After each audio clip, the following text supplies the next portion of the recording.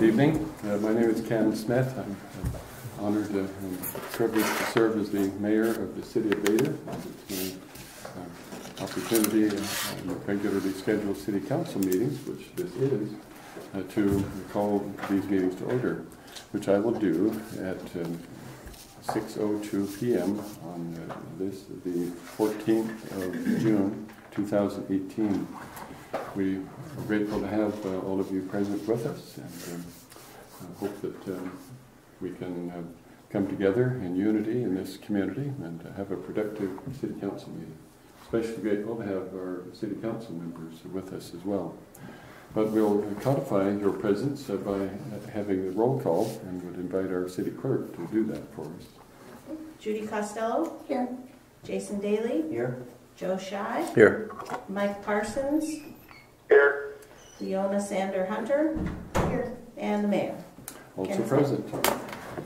So with that, we do have a quorum. I'm grateful to Mike and his presence via telephone from California, I believe.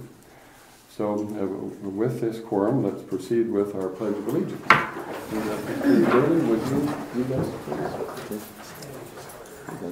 I pledge allegiance to the flag of the United States of America and to the republic for which it stands, one nation, under God, indivisible, with liberty and justice for all.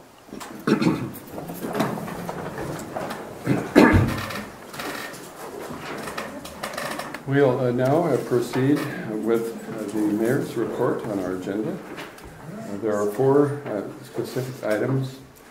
First, I wanted to update council and others of our progress on their A Street project. We've been monitoring its work carefully, and I'm pleased to report that it's all going according to contractual particulars, and so the long-awaited event has come, effective June 11th. The project should last about 45 days, but so far, so good. So I hope that people will note that progress is happening in our community. We're grateful to all who've helped to make that happen. I would like to make a comment about it. Every one of those men are on time. Not one of them are late for work. They start at 5 to 7. You're keeping... Well, 5 minutes to 7. Beep, beep.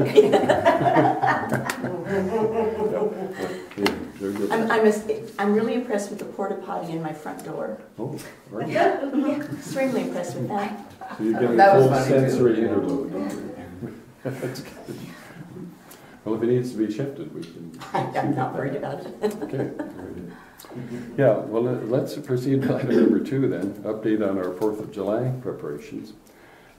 So far, the Visions for Vader group is handling things well. They're looking for vendors. If anybody might be interested in an organization, we've approached a couple of local organizations to see if they would like to participate in that, and they're still looking.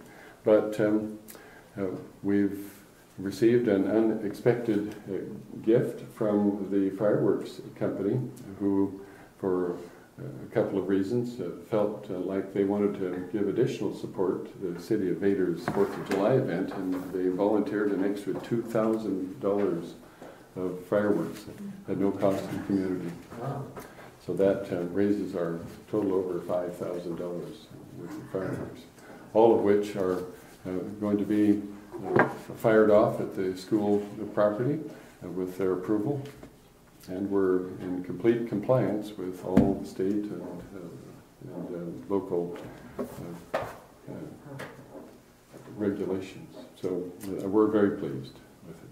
It's going to be worth your time and effort to be here. So bring as many people as you can to that event. Update on our next item, update on our preschool.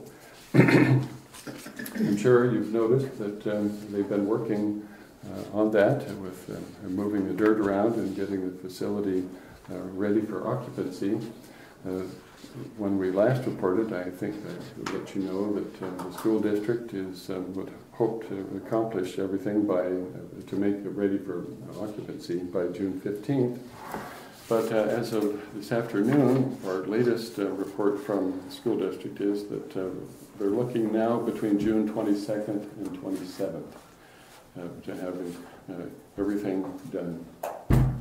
They are quite excited about finally getting to that point of occupancy.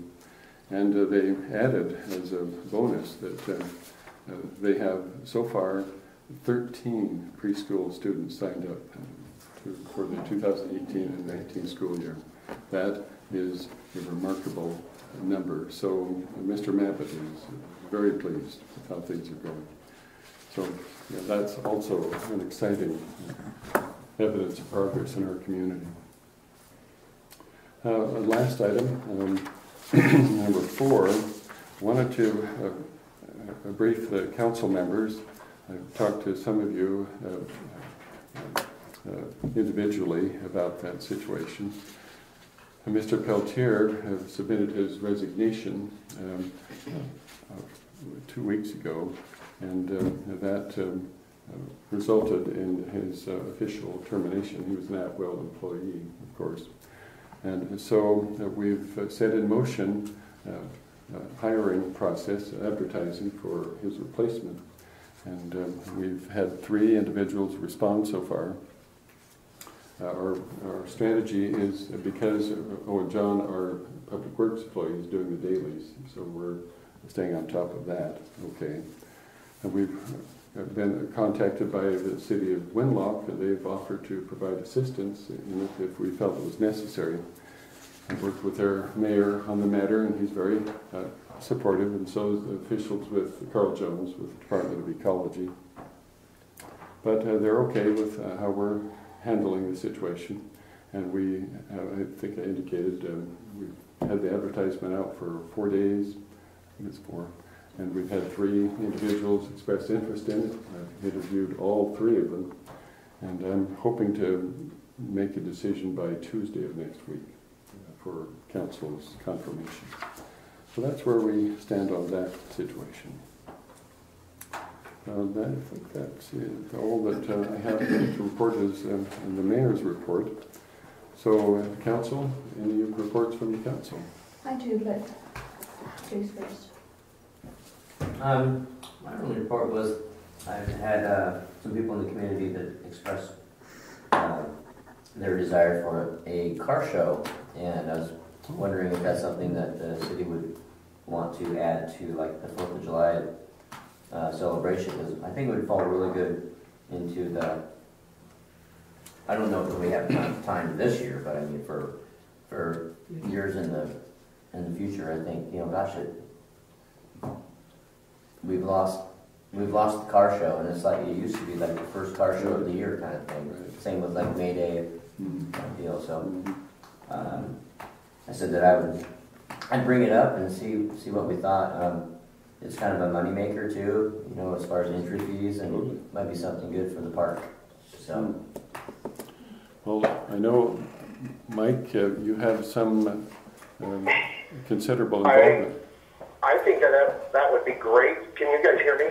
Yes. Mm-hmm. Okay. I think that would be great, even if we could do just a few this year. If anybody's willing to bring it and park it on D Street, I think that we could make a section for it. Because it is so short term that, you know, we might not get as many, but I think that'd be awesome. We do, I have a citizen is going to be putting on a cornhole tournament for the 4th of July, and then the banner out on I-5 is getting put up. Hopefully this week it will be up. It's a 6x12, super bright. And I would love to have a car show, Jason. I think that'd be great. Do you think it's too... Well, I don't know. See, the way it was explained to me is, you know, you do the invites, and then you make a $5, donation fee for a fee, and then everyone wants a trophy or some something, you know. So, but you know, I'm just trying to think of stuff that would make the day longer, you know, instead of just having people come just for, you know, the fireworks, you know, right before dark, or, you know, the vendors and things would be happy to, I don't know, it always seems to bring in a lot of people. Mm-hmm. I'm making calls to a couple vendor lists that I just got. I did get a shaved ice vendor. It's actually a trailer. Looks really nice. She should be submitting her application tonight or tomorrow. And then I'm waiting to hear back from food vendor. One of them that's here in Pleasanton said, hey, I think I have one of my trailers in Clark County, and I might be able to get up there. So hopefully that'll come to fruition too. But yeah, I agree. We need more stuff there. Well, So, what would it take for the community to reach out to the car show individuals? I don't know a lot of car show people, but as far as like car show people, Would Mayheimer know? yeah, she would know for sure. Doug Clevenger, Oh, Doug. Huh? Al Bangs, those are Yeah, Al. the car show people that have been running the country cruisers.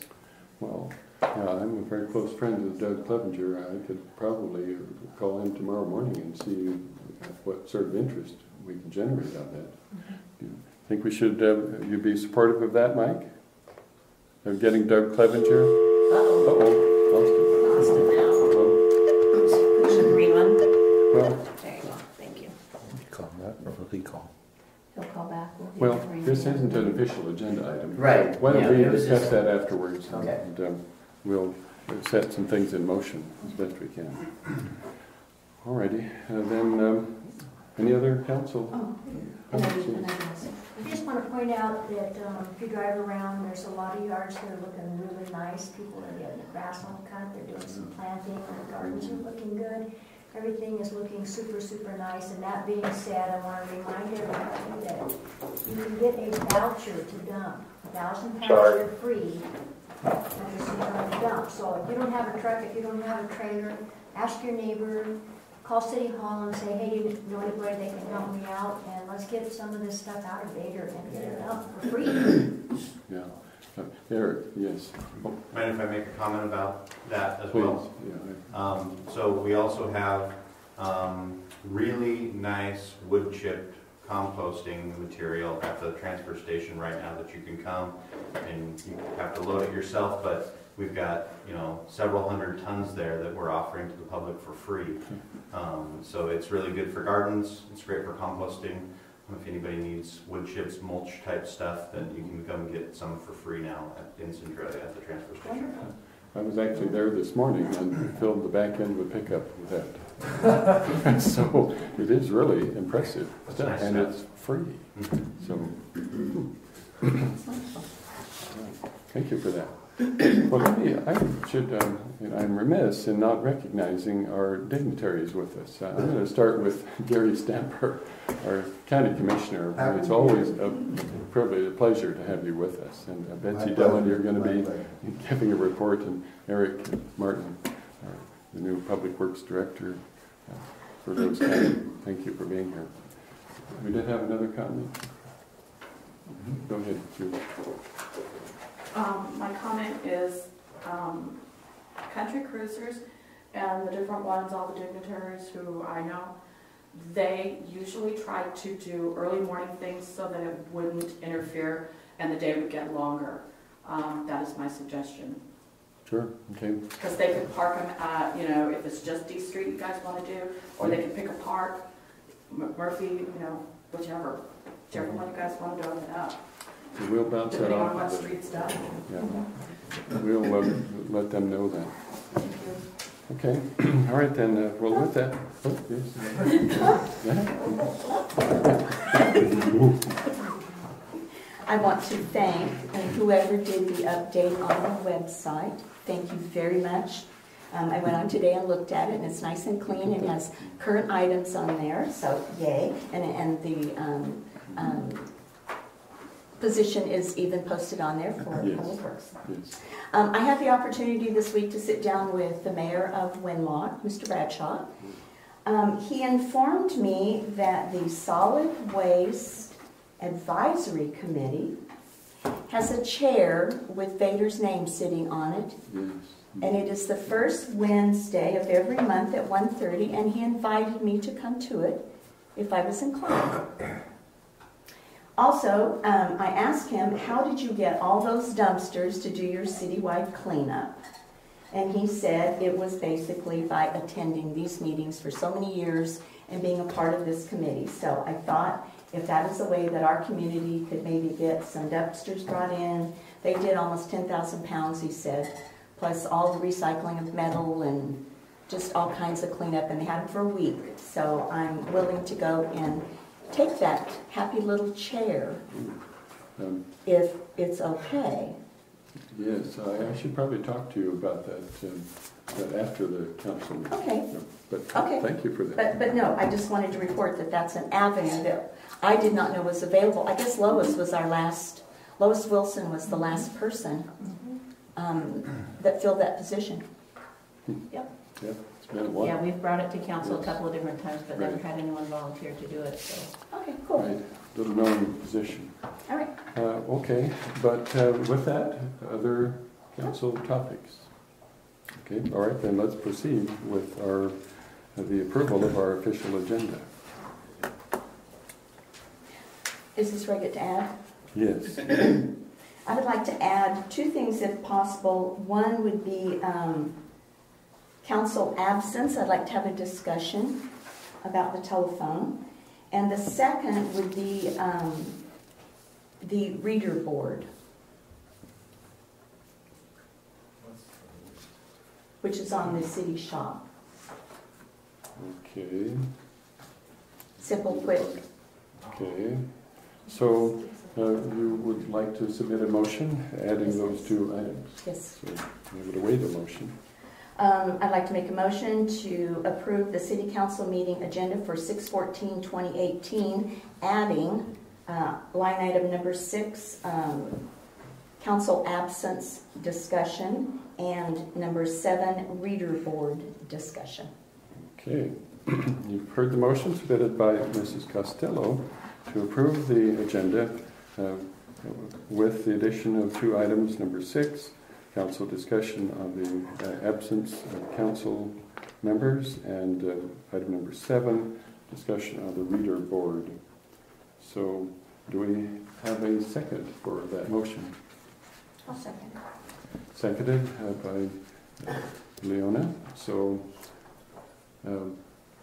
any additional thoughts or commentary? Hearing none, all in favor say aye. Aye. Are there any opposed? Okay, the voting was unanimous. So with that, let's proceed now with the approval of our minutes from our previous city council meeting. Hope you've had a chance to review those. I'll make a motion that we approve the city council meeting minutes from 5/24/2018 as written.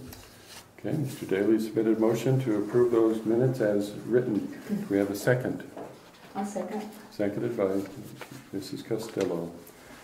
All in favor say aye. Aye. Aye. Are there any opposed? Motion is carried. Voucher approvals. I'll make a motion to approve the vouchers for the first half of June 2018 in the amount of $27,310.27. Okay, Mr. Shai submitted a motion to approve the vouchers in the amount noted. Do we have a second? I'll second. Seconded by Mr. Daly. All in favor say aye. Aye. Aye. Are there any opposed? Motion is carried. Now, it'll be our privilege to hear a couple of special reports. First is from Betsy Dillon, representative of Lewis County, who will give us a report on the water storage of the reservoir project. Yep, we just wanted to come down to give you guys an update on our big project.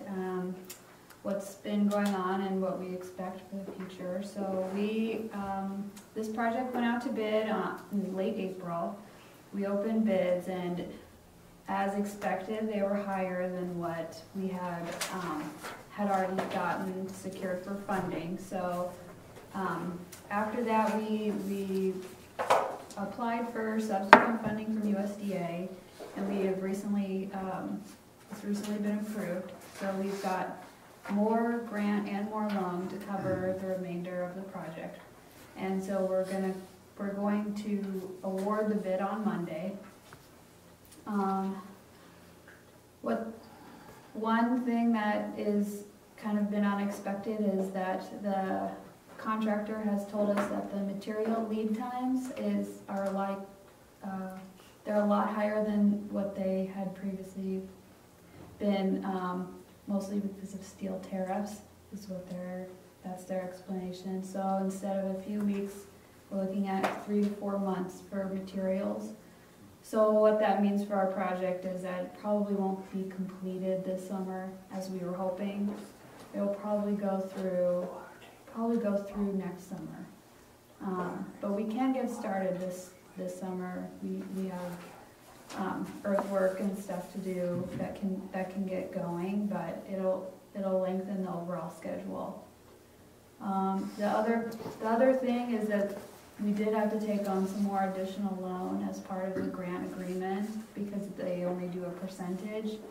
So we're also starting our budget cycle, and we're looking at our budgets, and it is going to look like we're going to need a rate increase for this year. So we wanted to let you guys know early and ahead of time that that's something that we're looking at.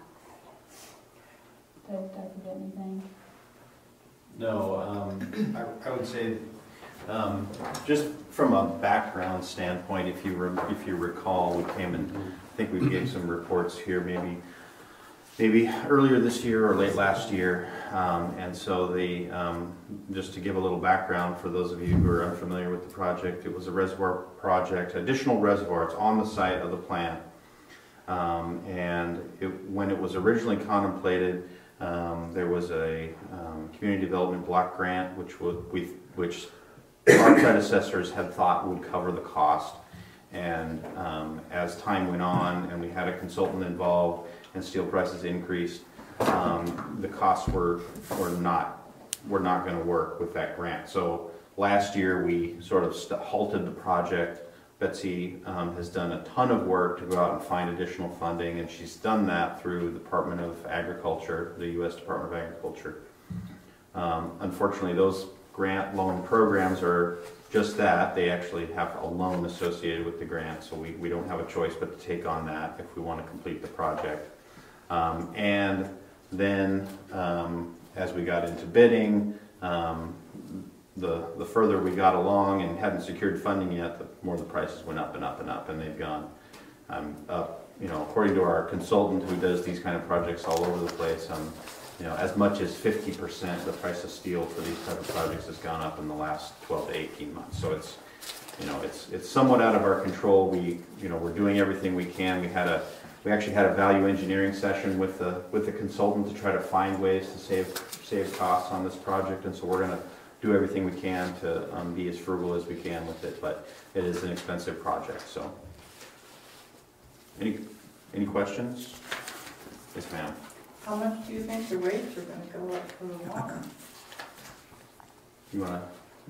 Well, it's really hard to say. Yeah. Because there's a number of ways we can look at doing it. We can look at doing small increases over a number of years, or we want to avoid a big increase in 1 year.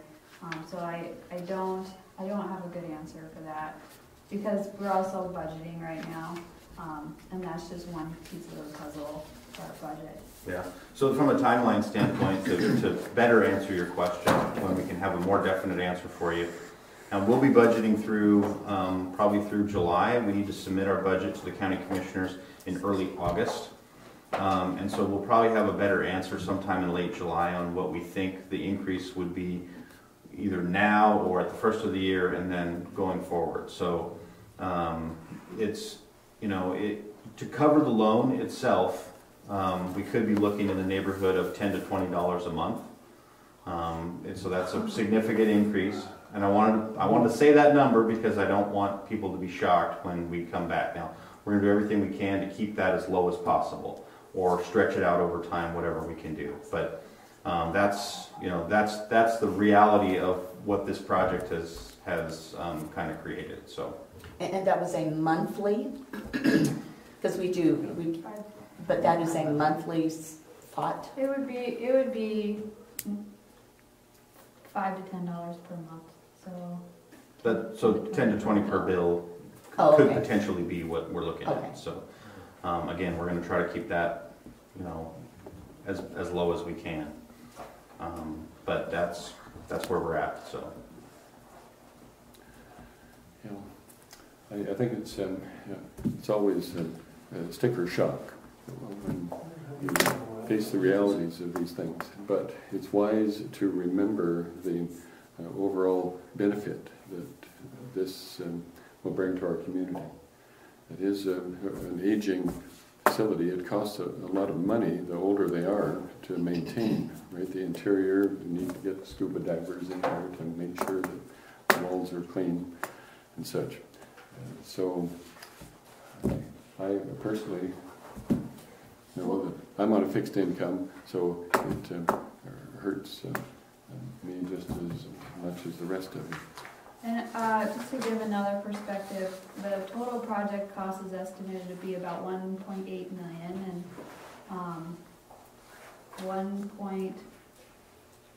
more than 1.5 of that is in grants. So our loan is for $280,000 on a $1.8 million project. So you are getting a lot for your money. Well, thank you for that. That is an extremely high percentage, comparatively speaking. I think only the county would have the muscle as a throw weight to pull that off. So thank you for that. All right. Well, thank you for that report. Thank you very much. Thank you for being here. Share that with us. Okay. Whew. All right. And with that. Can we adjourn the meeting? Yeah, we should. I'm all out of sail. Yeah, this. We have too much more fun. Goodness gracious. Well, let's now, our second report is with the Deputy Chiefsman with the Lewis County Sheriff's Office, the May activity report. Yeah, for May. So May had lots of contacts. Of course, we had May Day, so that was over half of the contacts were there. So you had 541 contacts, 5 calls on shift, a total of 17 calls for the month, 32 traffic stops, 4 traffic infractions, and a misdemeanor arrest. And you had 3 crimes: a burglary, which was suspended, and then you had 2 assaults, a felony assault and a misdemeanor assault, and those were cleared by arrest. So. Okay. What? Do you have a question about the death investigation? You see that on there. Well, it does kind of just jump right off It the does. page. I know, I figured you were. So here's an explanation pretty good on that. The sheriff's office will investigate any deaths that occur at your home. So any death that occurs outside of a medical facility or outside of being arranged with the coroner. So you can, a lot of people like to go home, and especially terminally ill patients, they want to go home and die, so they'll be registered with the coroner's office, and we don't investigate those. But any other deaths that occur, whether they're natural deaths or accidental deaths or whatever, but we treat them all the same, that they're just deaths. And so they aren't termed that until later on down the line, to where, number one, the investigation takes place, the coroner takes over and does all the tests, and if an autopsy is done, then all that comes down, and it usually works out to about 8 or 9 months before they finally come out with a certificate that says whatever on those whole deals. But we treat them all the same as a death investigation. So Great. All righty. that explains that a little better. Perfect. Thank you very much for that report. I appreciate it. Okay, with that, then let's proceed with our city business. The first item is the council to consider the park board and planning committee assignments. This is a carryover from our last city council meeting. As you're aware, we had 2 openings on our park board, and with some searching, we did find 2 individuals who have expressed considerable interest in serving on that committee, and after interviewing them, I felt comfortable proposing them for your confirmation. I've invited all 3 of them to be, or 2 of the park board members. Both of them indicated they would be here, and we're pleased to have one of the individuals, Elena Knight, with us. So you've read in my letters involving each of them that they are individuals who I think have the characteristics, the attributes, and leadership and skills that will enable them to contribute quite well on the park board. So I would submit to their names, Callista, Takesha Callista, and Elena Knight to serve as members of that park board, and would await council action with those nominations. Is this in the form of a motion? Yes. Well, I will make a motion to accept, or is that the proper terminology? Or confirm. To confirm Elena Knight and Mrs. Callista as new park board members. Oh, excellent. Well, you've heard the motion submitted by Mrs. Costello to confirm those 2 individuals, Takesha Callista and Elena Knight, as park board members. Do we have a second for that motion? I'll second. I'll second it. Okay, well, we've seconded by Mrs. Hunter. So, any other conversation? Okay, hearing none, all in favor say aye. Aye. Aye. Are there any opposed? Ah, the vote was unanimous. Congratulations, Yes. Elena. When is the next meeting, please? This Monday. Yes, this Monday. It's coming right up, 6 o'clock. And then, as you've been aware, we had a vacancy on our planning committee, and I interviewed an individual who has expressed a great deal of interest in serving on that committee. His name is Tom Carruthers, a longtime resident who actually lives right next door to City Hall. South, yeah. He's plugged in. He's aware of the city, and he's eager to lend a hand in the planning needs. So I feel comfortable in submitting it. He indicated that he was going to be here at 6:20, but it so often happens, right? But nonetheless, I'm confident that he's going to be a participatory member of the planning committee. So I'd await council action on that nomination. Well, I know Tom, so I will make a motion that we accept Tom on our planning committee as a new member. All right, thank you. And we've heard the motion submitted by Mrs. Costello to confirm the nomination of Tom Carruthers to serve on our planning committee. We have a second. I'll second that. Seconded by Mr. Dale. And with that, all in favor say aye. Aye. Aye. Are there any opposed? Excellent. Well, then with that, I think that given the fact that we have 2 of them not here, I would suggest, Elena, if you don't mind, we will swear you in at a later date. Okay. All right. And you can come to City Hall and anytime, and we'll take care of that. But after the meeting, let us know. Okay. All right. With that, let's proceed with our next item. Update on the additional paving project. That was we were hoping to carry over from our last council meeting. Right. I did meet with Barcott yesterday and Devin Jackson, Civil Engineering, and we walked this section of A Street over here. between 8th and 9th. They're going to give us some bids on what that would cost to do. And if we can afford that, then you guys will see a contract at some point here in the near future.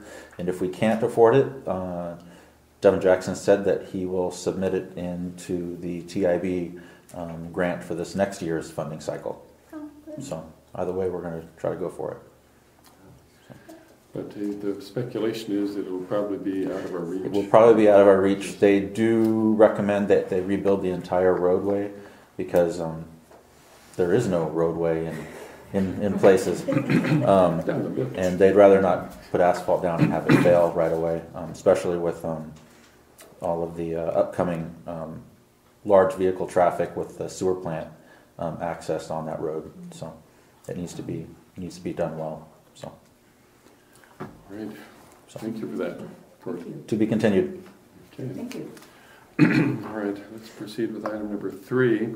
Continued discussion on RVs as accessory dwelling units. This was council discussion in our previous 2 or 3 council meetings. So I would invite the council to continue to deliberate on that topic.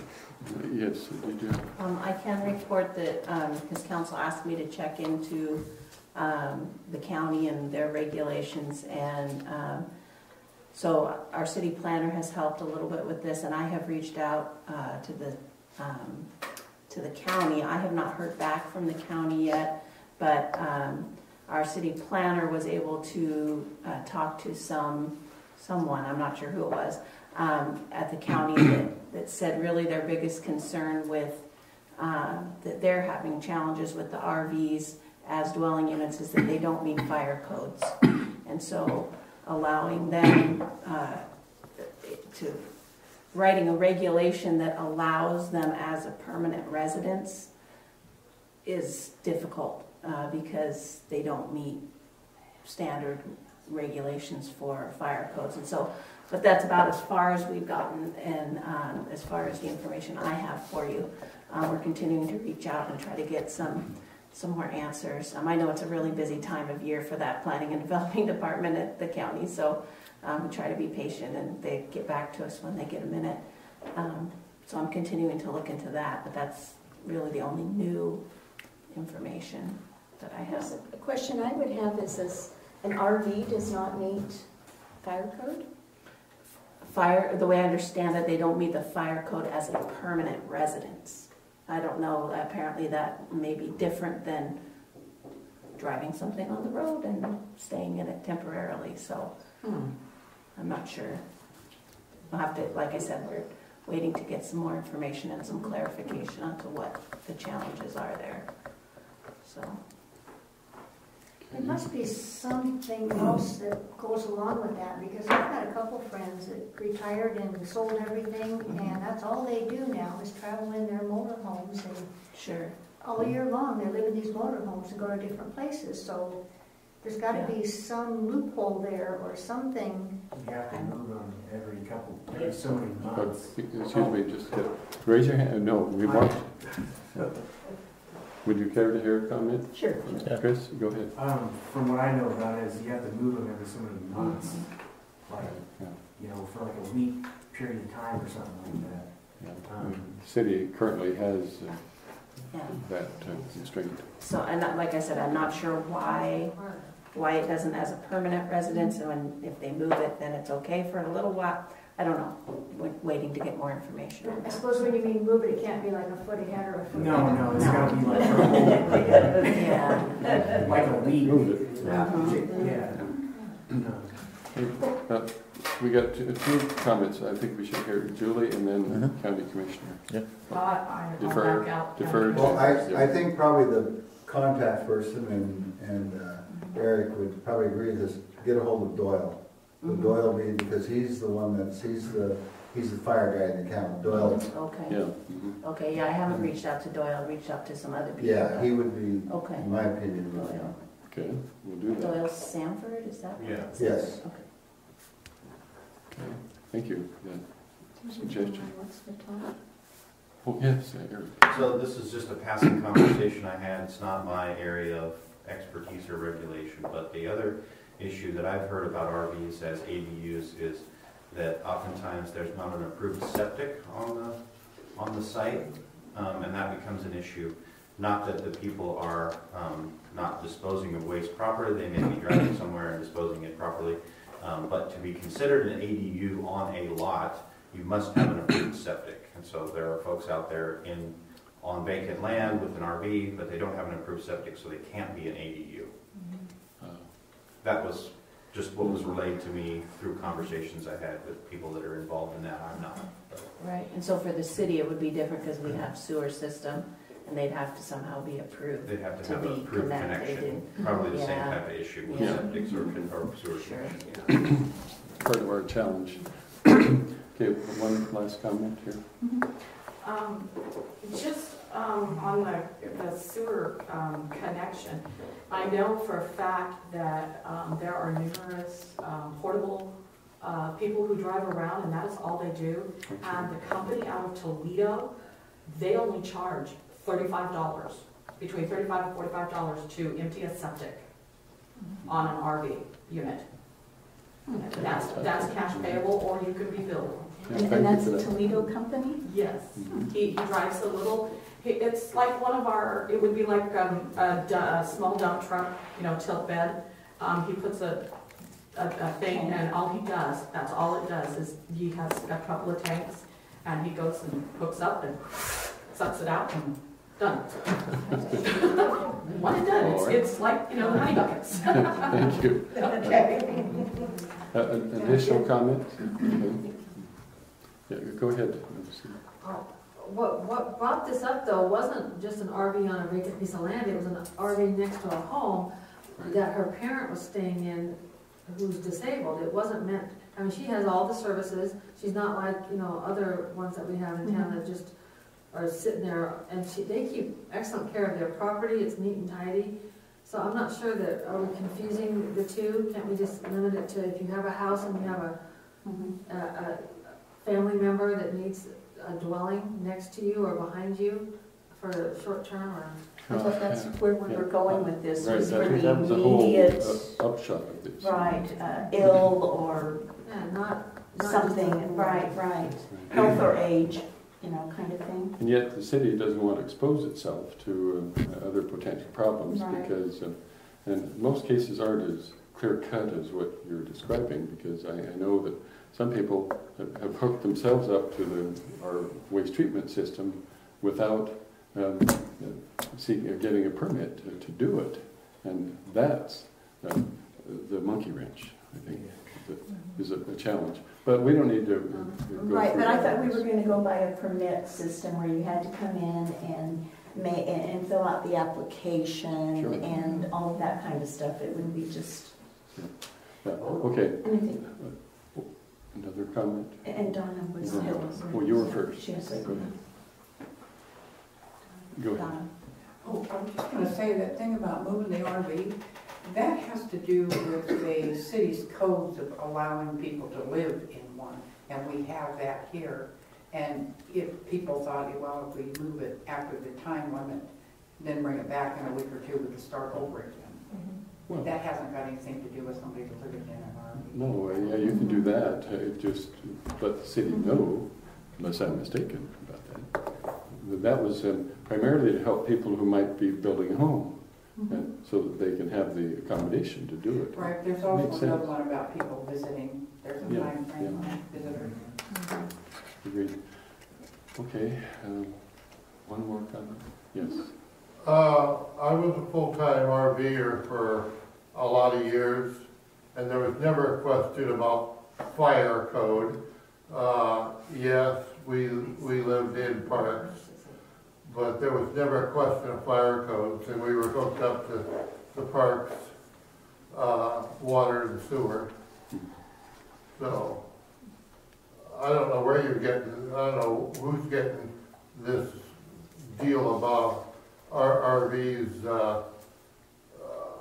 RV and fire code. Yeah. That was from Gary Cooper, our planner. He had a source and he just pointed it out as possible issue. So, You know, one thing that came up when I was reading all of our little packet here, oh, that was on a different thing, but anyway, was Joe suggested side yard. Right. Side yard, and then I was noticing that it said one driveway. Must be accessible from the main, the main driveway, okay. where was that? That was That was our suggestions. Gotcha. These were some things that came up.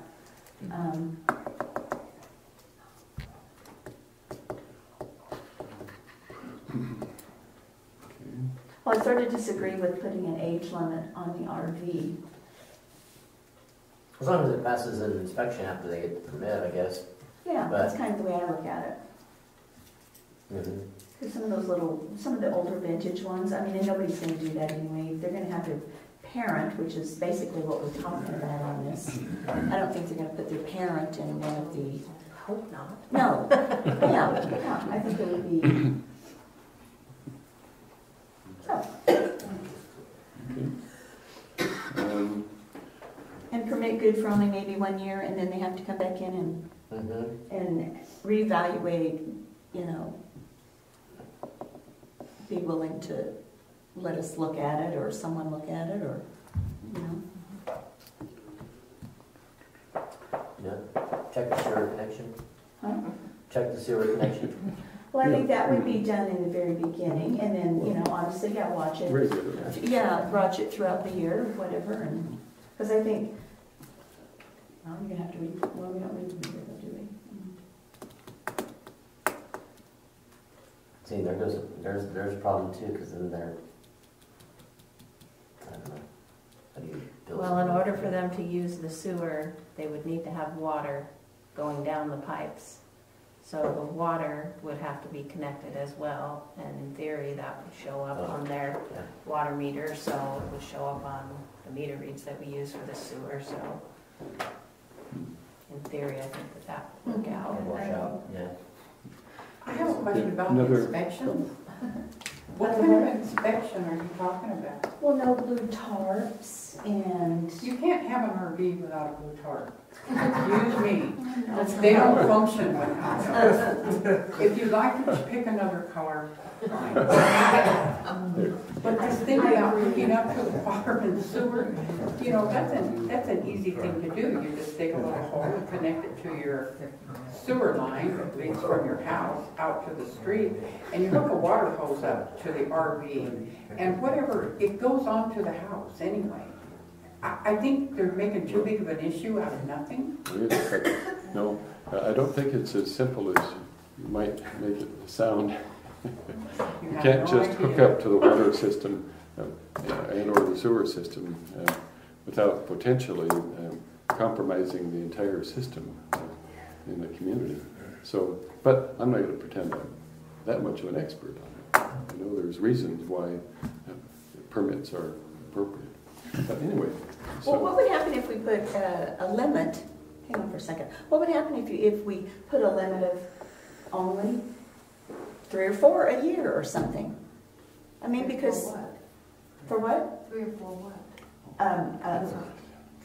What would happen if we put? Okay, what would happen if we put a limit of 3 or 4 residents per year who could make application? See a can of worms. Would it? Well, like a drawing. Beginning of the year, well, that would eliminate everybody showing up wanting their sister, their whatever to live. I mean, we're talking about a family member here, and most of them are their elderly mother or father, and are both. You know, we're not talking about families moving in. But you can imagine the administrators of it in the office having to tell the 4th candidate, whose father was a Congressional Medal of Honor winner and who's got leukemia. Well, or Agent Orange. maybe this is all true, Mayor. But I'm just thinking. You know, I think we're we're thinking. Right? We're thinking here. You know. What if we just put up an RV park?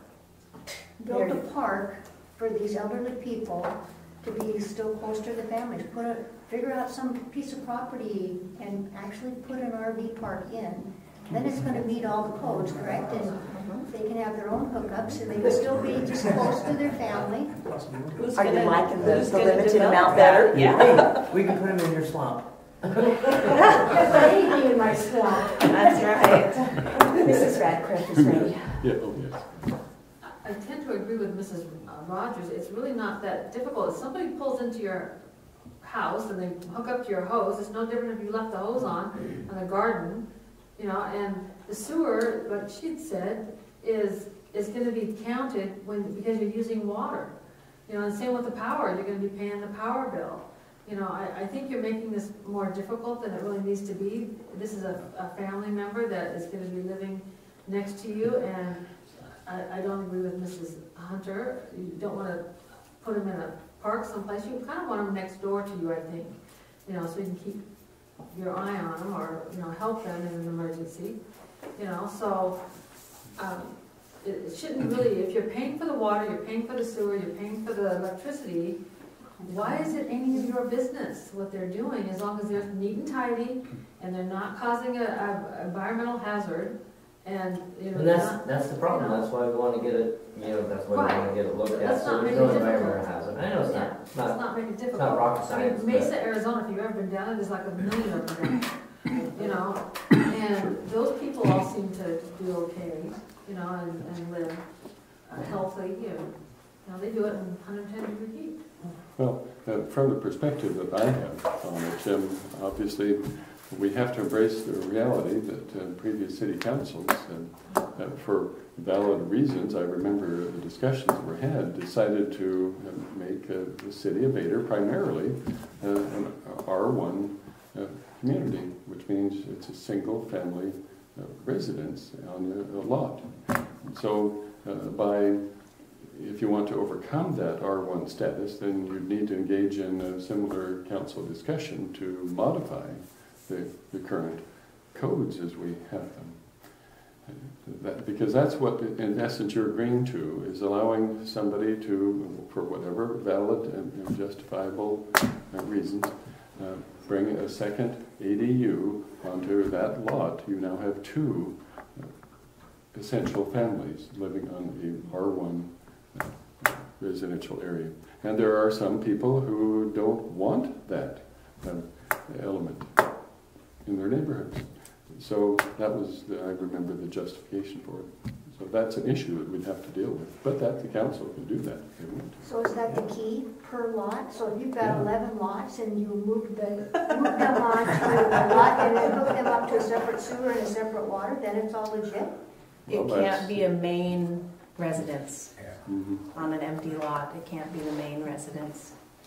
So that's not per lot then, it's per buildable lot. When he says lot, he means 3,000 square or 9,000 square feet, which is 3 city lots. Yeah. I'm sorry, I didn't So clarify per that. buildable lot, yeah. I really do. So Well, there's a lot of details that right. Interesting. Well, are we making progress? I'm not. I'm confused because now you've thrown in the residential 1 code. You hadn't factored that in? Never thought about the residential 1 code. Was just Yeah. worrying about family member living on the same property. Oh, for heaven's sakes. Okay. No, that's real. And that is the way the city is zoned. Just like you've got industrial zones, you've got your R1 residential zones, you've got the R2. Tom Carruthers is here. So you've just been confirmed as a member of the planning committee. Well, I had to come back from Tacoma. I had the VA visit up there. Well, let's give him a round of applause for being willing to serve on that. Thank you, Tom. All right. Well then, I know that I'm looking at the clock, moderator's job. Do we want to take notes and extract from it some of the main talking points and then have them ready for council at our next meeting? I think I've heard some good ideas that we could extract and codify for your future consideration.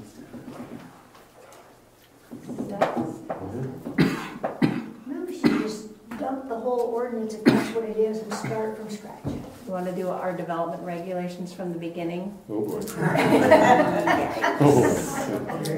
might want to think about that. But, Well, I'm going to be here Go for for 2 it, years. Leona. oh my word. Okay, yes, one last comment. Couldn't you have one of those, I cannot ever think of the name of this, one of those little meetings where it doesn't matter and just a Workshop. workshop? And where you can just focus on this particular item, and A thought occurred to me.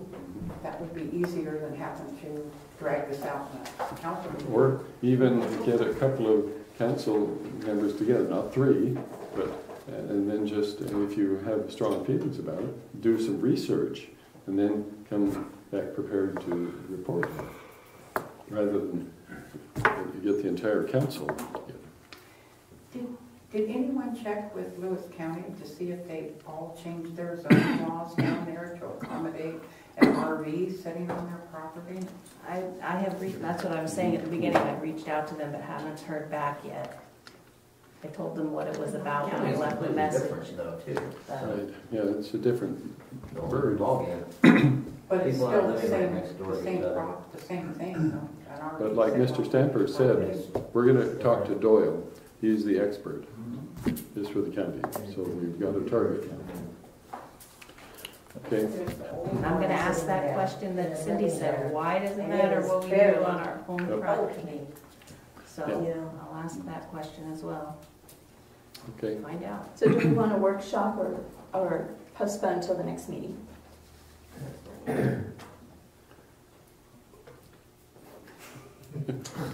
It's a very busy summer. Only if you're building a park.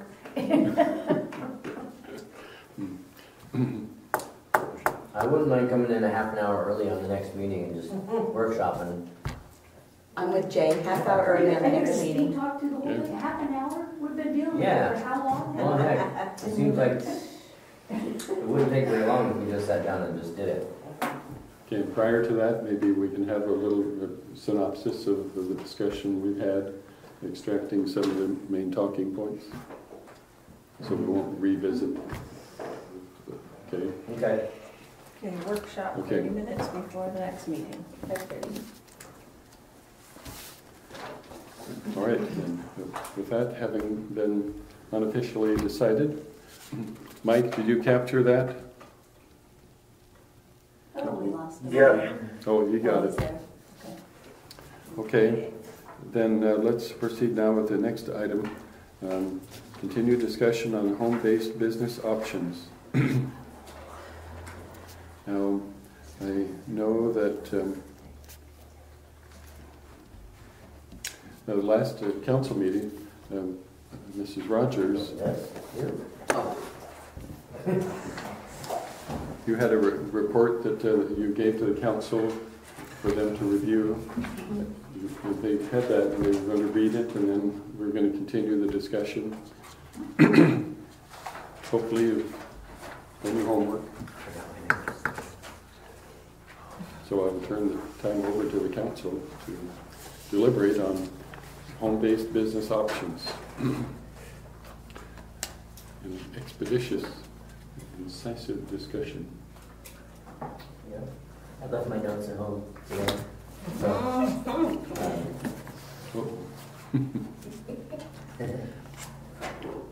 Four council members discussed it. Was it just a matter of making out a list, like no neon signs, no flashing lights after a certain time, you have to allow for so much parking? Or just a matter of writing up a list of the do's and don'ts and the days and the hours and, were we supposed to do that? It's not been assigned to any one person, but somebody's got to do it. Okay, I make a suggestion, we have a half-hour workshop at 5 o'clock at our next meeting, and this will be half hour, and then we'll go into the RV and we'll get this settled. How's that sound? Anybody interested? Yep, sounds good. Sounds good. I like it. We're gonna have to have a timer. Yes. Okay, that's the decisiveness we were hoping for. So, 5 o'clock workshop. No, I knew that. This is exactly what was going to happen. Because you gotta have time to just talk about stuff. Mm-hmm. So, yep. Okay, let's jump to item 5. Continuing discussion on code enforcement officer and building officials. As you know, that's been going on for several months now, and the city is, we have a functioning building officer who I wasn't get into adjectival characterizations of him, but who's functioning from my administrative perspectives adequately. So it's not like we're bereft of services in that capacity, but we've been challenged to reach out and obtain and do and conduct research on other potential options. Our principal option has been to explore with Trent Lougheed. I'm sure our county commissioner is aware of what's an ongoing agreement with the city of Chehalis, who employs Trent Lougheed. And they've reached an agreement to share those services from the city of Chehalis. And I last reported to you that they wanted to try it on for size for a month to see the impact that that relationship would bring about. So earlier today I spoke at length with Trent, and he said that it's going well, but the preliminary indications are that they're going to need to hire the city of Chehalis, hire a planner, an additional planner, to handle the inflow. And so they're going to, their city council is going to deliberate on that proposal on the 25th of June. He's confident that they're going to approve that action. And Trent says that if that action is approved, then he's confident. I won't say extremely confident, but he's confident that there will be room for communities like ours to access those services. So he's not pulled any rug out from underneath the city. He's not making any promises that are inappropriate. He's just asking that if we're interested, the potential is still there, and he's not put any costs, nothing of that sort is being discussed. But I share that information in this city council meeting with council members as the latest update of that possibility.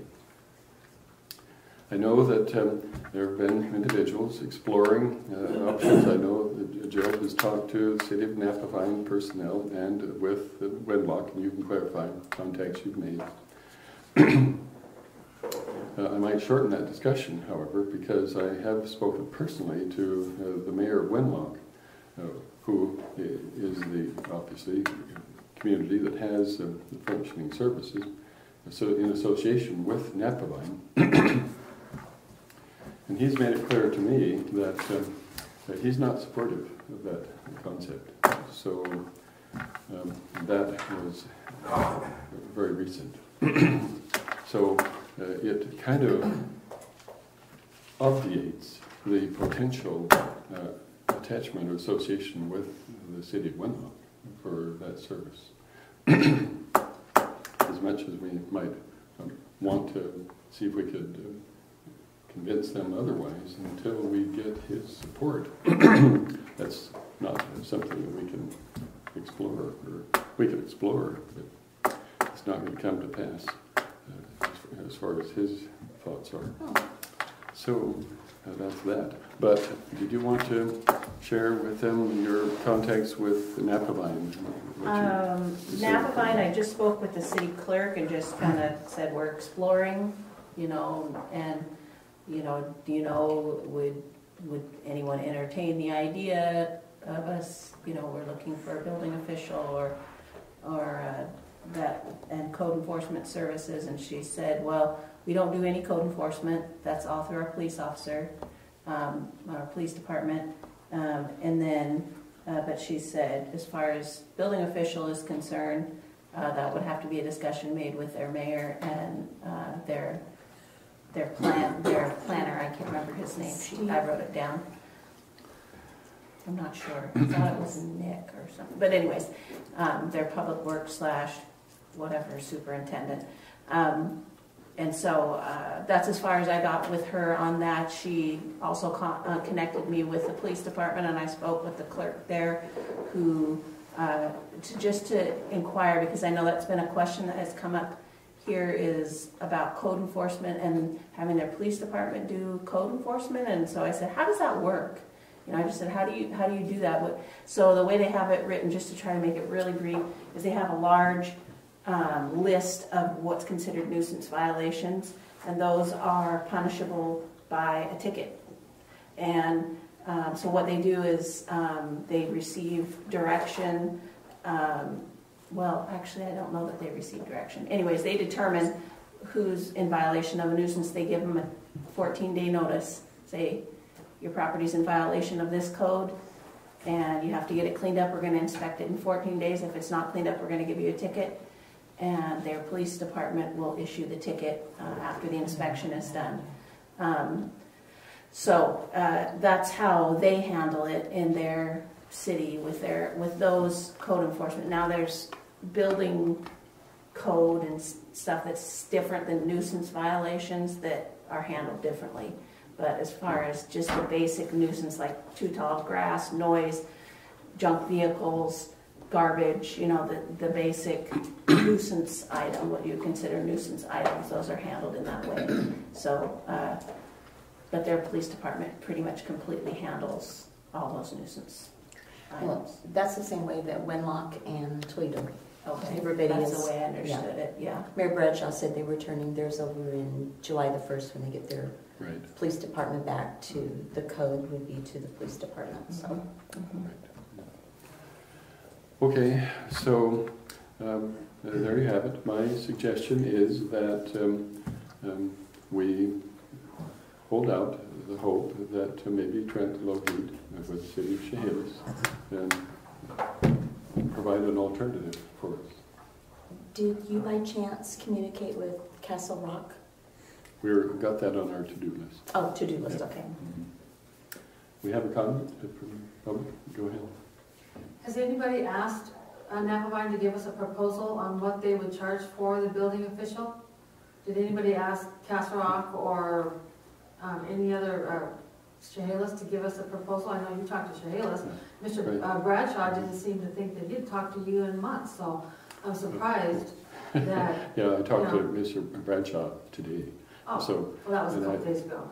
But, so has anybody asked for a proposal for Napavine for the, per cost, what it would cost to go to them and what it would cost to go to Chehalis? So reach out to them and ask them to... If they're interested and if they can do a proposal. When I talked to Castle Rock, or not Castle Rock, when I talked to Napavine and to Wenlock both, they both said that they felt that our mayor should talk to their mayor and see where they're at, if they're even interested in looking at the idea. So that's what I'm bringing to you. Right. Well, their mayor is not interested. Months ago to do that, right? That mayor is not interested in it, Mayor Bradshaw. So, No, I'm talking about Napavine. Yeah, I haven't talked to the mayor of Napavine yet, but I'll do that. I know what they're going to say, but I've got to explore those options. So I will. Yep. How do you know what they're going to say? I'm just curious. I don't. I'm just confident with my association with them. I understand, knowing how they're using the police, it's very similar No, we're talking about to building Mr. official. Bradshaw. Anyway, I'm going to talk to him and I'll report back. So I think that's helpful. With that, we have another comment. Well, as for the code enforcement officers, the county, I believe, has one that they use. I mean, and their police service, can they actually do that as part of their service with us? We've broached that topic with our sheriff's department, but maybe we could get a refreshed response. Do you remember? The sheriff's office doesn't do code enforcement because the county has its own code enforcement officers. Thank you. Yep. So. And the county doesn't want to do our Right. permitting or code enforcement. They've already told us that. So any association with the police department, you're not likely going to get positive support from. So, hey, but we'll ask, just so we cover that base. All right, then with that, looking at the clock again, let's proceed with item number 6, council discussion on the council member absence. So, Mrs. Costello, you raised that as a talking point. I did. I would like to, Mike, can you hear me? Yes, definitely.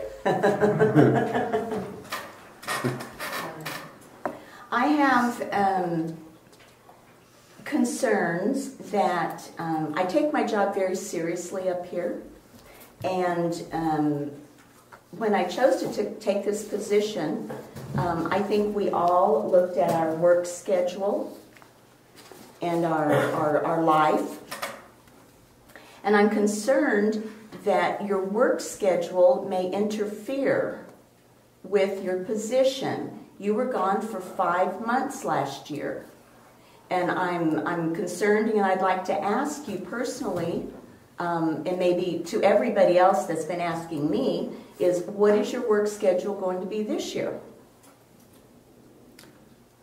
Well, is that okay to ask? It's basically the same as it is every year, but I'm here on the phone taking care of it. Just like when you ran the first time, you asked for 6 months, you're totally off, and it was okay. But it's kind of funny that this brings up. I think that it's something that me and you should talk about privately, because obviously you have something that you need to tell me. Well, I'm not going to have a shouting match with anyone, but I'd like to correct that. It was 4 months, and it was for a family emergency, not for employment. So I'm happy to talk to you, and I'm happy to talk to you. Have I not been able to do something?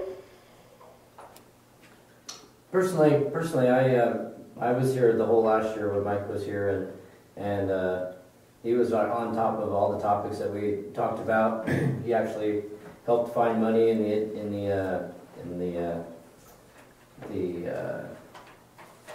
when we needed time to find, when we were looking for money. He was the one that really kind of spearheaded all of that.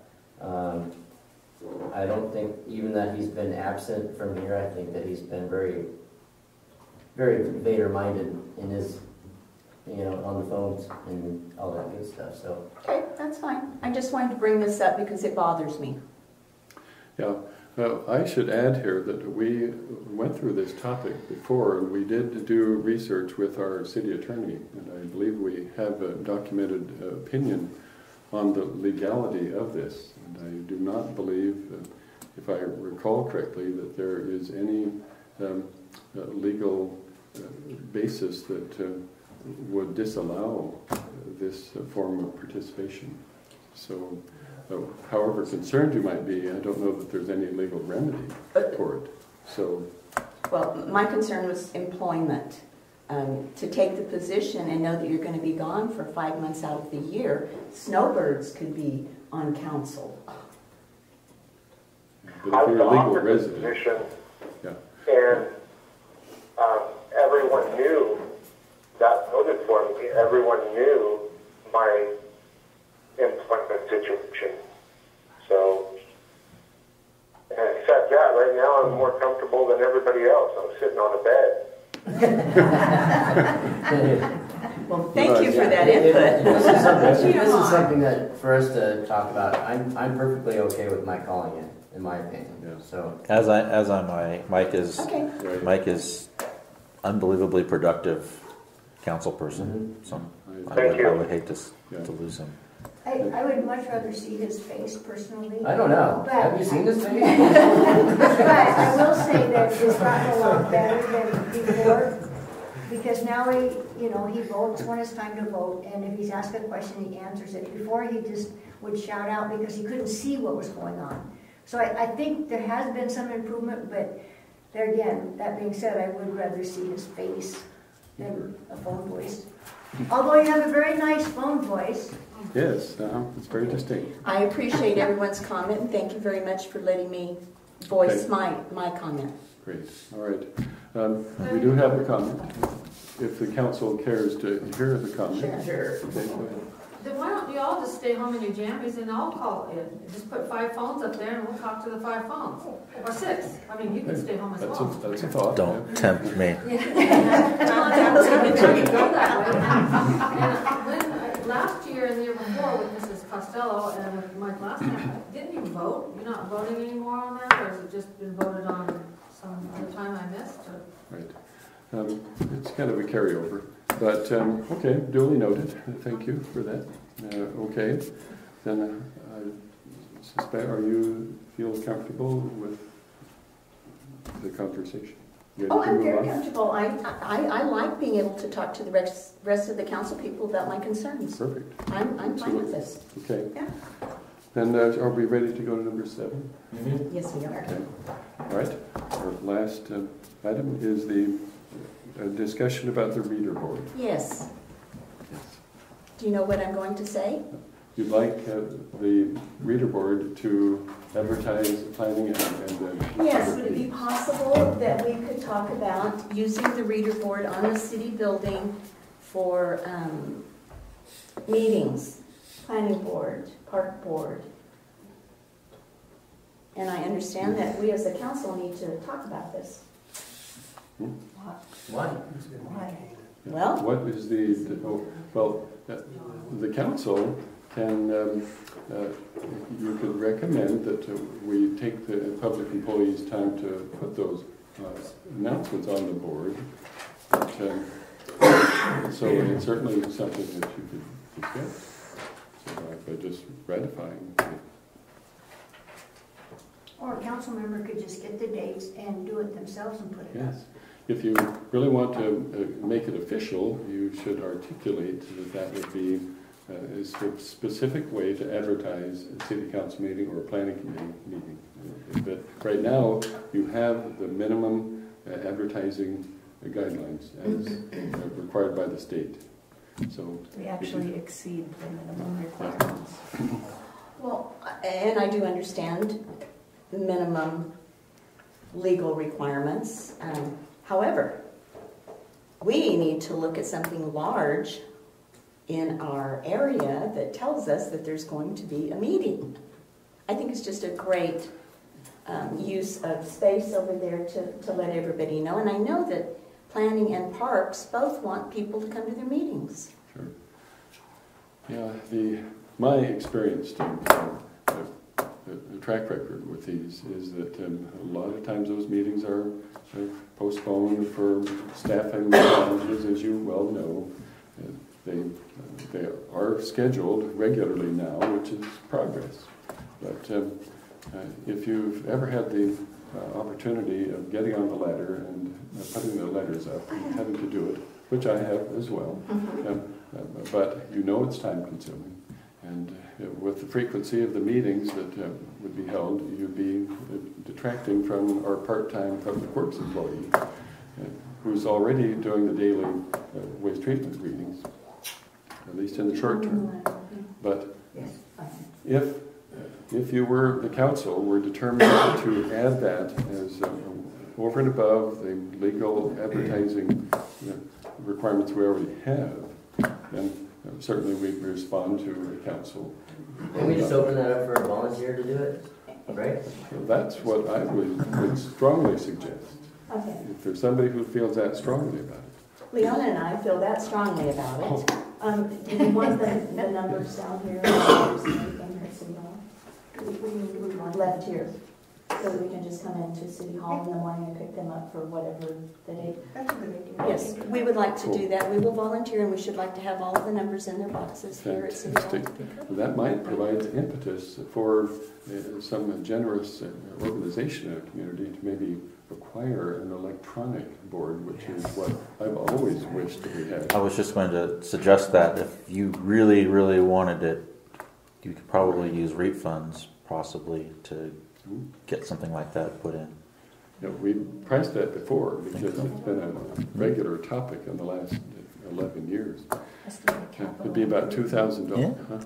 I said it'd have to be a capital Yeah. improvement. I don't know, is that a capital improvement? Well, We'd have to find out. It's a thing. I think it would be. It definitely would improve the building. I think whatever we can do to get the community more involved is a good I thing. don't Whether think we're doing anybody's challenging that. That'd be great. Well, do we need to make a motion? Nope. No? No, I don't think we need to make a Okay, motion. so we'll explore the feasibility of using some REAP funds for this. Okay, and then we're gonna use And in the the old short term, system. Yep, okay. Good, thank you very much. Thank you. Okay. Not too much. Hmm? Not too much. Not too much what? Money. Oh. Yeah, that's our street. Parks. Parks, yeah. Yeah. All right, and with that, we've successfully negotiated through, but let's go with our public comment. We have Two names on the list. Okay. First is Cindy Radcliffe. Okay.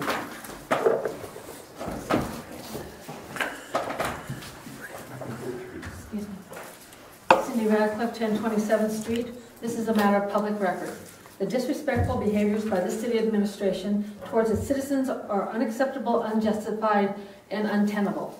We've all heard the name calling, we've all been up here and listened to the dismissive attitude toward people of the community that take their time to come to these meetings. We've heard or been a recipient of disrespectful treatment at City Hall. We've watched the head shaking and laughter towards members of the public who get up here to speak. Now citizens apparently don't even warrant a 50-cent stamp to be notified when a major project is going to be done next to their property. 4 days before construction started on A Street, 4 days, the city worker put a notice on the buildings on A Street. That's all the notice they were given, and you can say, well, maybe in a small town they already knew about it. But one family moved in just a week or two before that project started, so that was all the notice that they were given. And so I guess we're just supposed to hope that they're not going to have any need for the parking or the use of the front of their house. According to the city attorney that responded to my request, the owners of the vacant lots on A Street didn't even warrant that.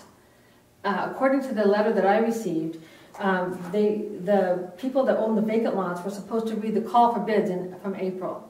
And if you, by the way, saw that call for bids, it had no information about the project, not how long it was going to take or what to expect during the project or when it was even going to start. But that was all the notice that those people that own those vacant lots were given, if they even saw it. Now, the people that own those vacant lots have, over the years, kindly allowed the city to use that vacant land for celebrations and May Day and 4th of July and all these other things. And they pay their taxes and they do everything that they're supposed to do. Now, most of them don't live in this town, they don't even live in this area. And yet they weren't given even the respect of a 50-cent stamp to put something in an envelope and send it to them and say, you know what, by the way, your property's going to be impacted. Your property might get dusty, something might get laid on it. People might park on it. People have been parking on our property. I didn't move them off so they could go to the post office. And I didn't say, no, you can't park there. But still, nothing was given to those people. Nothing was told to them ahead of time. And I can tell, I've talked to both of the two people past us, and they had no idea. So why not return the favor and at least show them the respect of putting something in the mail and saying, by the way, this is what we're going to do. It's obvious that this administration does not have 50 cents worth of respect for the people and the citizens of this town. I firmly believe that. And this treatment is either a total disdain for the citizens of this town or a lack of oversight and direction of the city administration. Either issue lands squarely at the feet of the mayor. He's the one that directs the city staff, and why that notice was not sent out, because I sat in this meeting several times and I said, I'm sorry, are the property owners going to be notified in a timely basis? Oh, sure, yeah, I'm sure that's going to happen. I talked to the people doing the construction. They thought that it had already been done. And they had no idea that all the property owners had not been notified. If the city isn't going to show us respect, then there's a time for a change of leadership. Have expired, so thank you for that. Okay, next. Julie Hedgeland.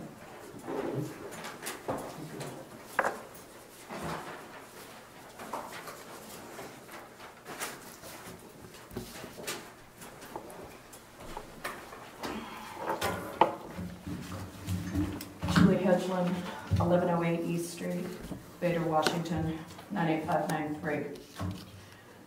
To all dignitaries, thank you. What I forgot was my notes. This is directed mostly to the City Council. There is a Ritchie Brothers auction, I believe June 29th. An item above, it was a street sweeper. Send somebody, check it out. Get them approved for Ritchie Brothers, please. Thank you. STP 2018, July 14th and 15th. Volunteerism. They need these items. I will leave a copy with Jill. She can make a copy for that. Does anybody know what day the 14th and 15th fall on? Saturday and Sunday. Correct. Thank you. What was that for? Great, okay, thank you. Yes. Yeah, of course. Great. All right, so if that represents the list on our reports, then we've completed our agenda. I declare this meeting adjourned at 7:27 p.m. Thank you all for being here.